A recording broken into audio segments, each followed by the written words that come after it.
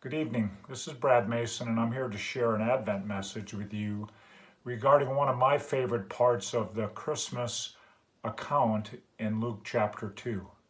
When I was a young boy, I often looked forward to our plays at school and church regarding the Nativity.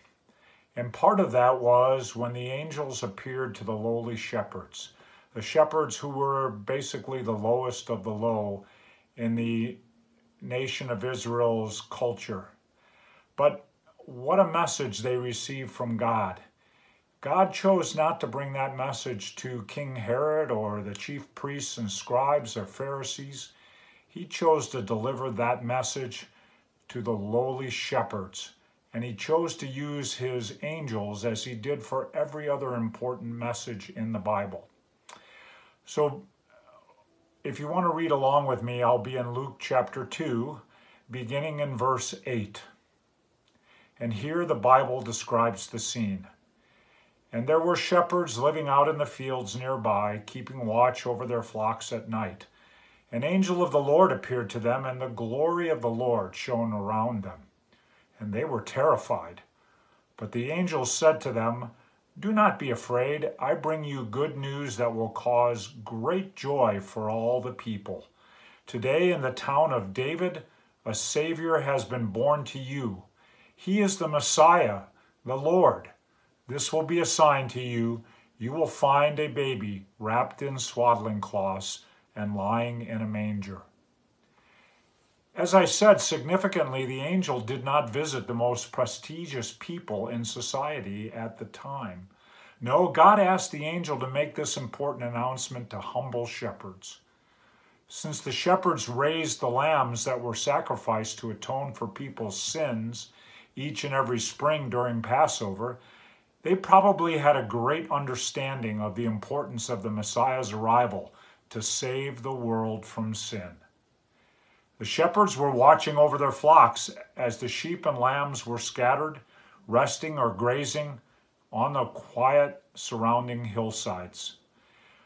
While the shepherds were prepared to deal with wolves or even robbers who threatened their animals, they were shocked and even scared by witnessing an angel's appearance to them in the middle of the night. If the appearance of a single angel was not enough to scare the shepherds, a large number of angels suddenly appeared, joining the original angel and praising God.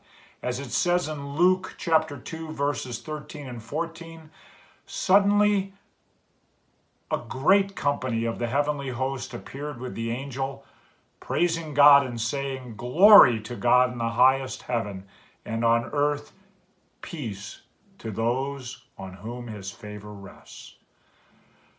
This was enough to spark the shepherds into action.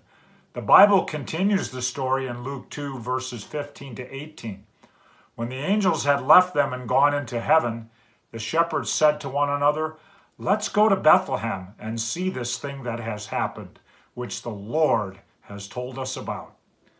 The shepherds hurried off and found Mary, Joseph, and the baby Jesus, who was lying in the manger.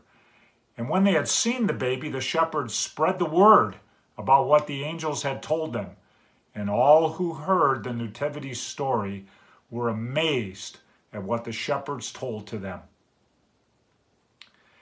Finally, the Bible passage concludes in Luke 2, 19 and 20.